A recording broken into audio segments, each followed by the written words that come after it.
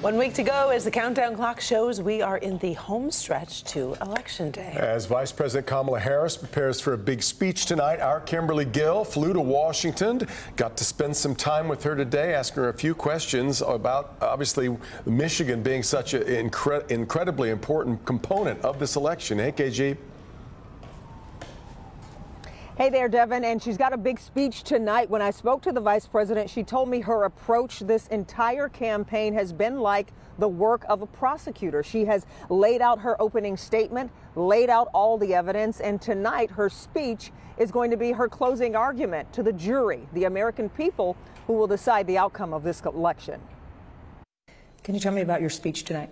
So my speech will be at the Ellipse, and the White House will be behind me. And I will be referencing the fact that on January 20th, one or two people is going to occupy the Oval Office. And if it's Donald Trump, I can guarantee you he will be sitting there stewing over his enemies list.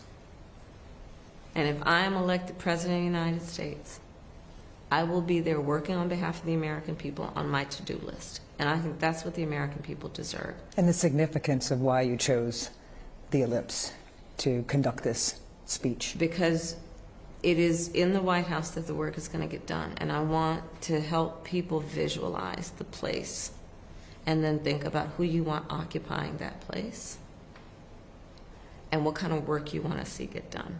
Do you want it to be about someone who is talking about the enemies within, talking about America's military going after American citizens? Or do you want someone who is there working on challenges, working across the aisle?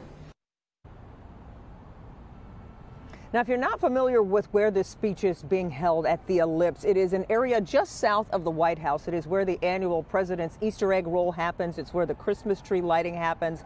And it is also the place where Donald Trump urged his supporters to march to the Capitol on January 6th. Devin? It was interesting, KG, you were invited very quickly. It's kind of hastily arranged, your invitation. You looked at the other people invited today. It kind of tells you where the battlegrounds are, right?